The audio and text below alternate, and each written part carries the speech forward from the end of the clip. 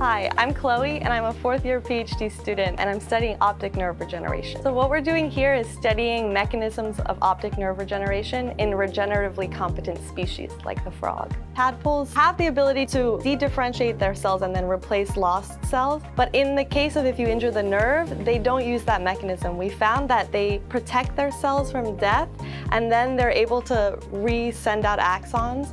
And that's kind of interesting because it might be closer to how humans would have to do it. In tadpoles, we found the first 1 to 2 days, you have degeneration of the distal nerve. And then around day 3, we have a lot of axons branching out from the cut site. And then later by day 7, it seems like it's already sort of reinforcing the track. And by day 14, they have an almost indistinguishable optic nerve. In 2 weeks, the tadpoles are regaining vision. And this could provide insights about how we could possibly replicate the process in humans. It's baby steps, but eventually we're excited about where it can go and what we can do for people in the future.